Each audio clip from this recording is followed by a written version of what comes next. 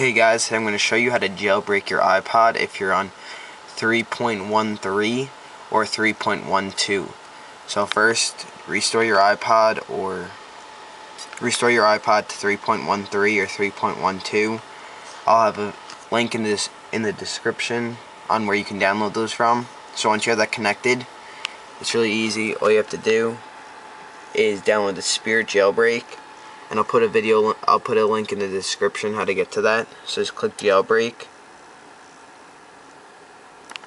and you guys can watch as my iPod now gets jailbroken.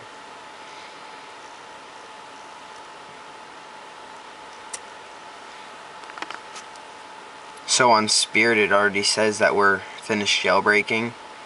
So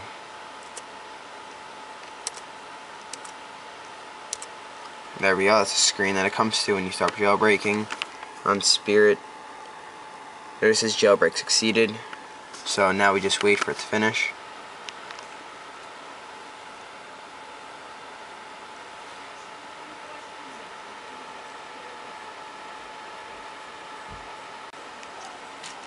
Okay, it's just finished, so now we'll slide to unlock. And there we go.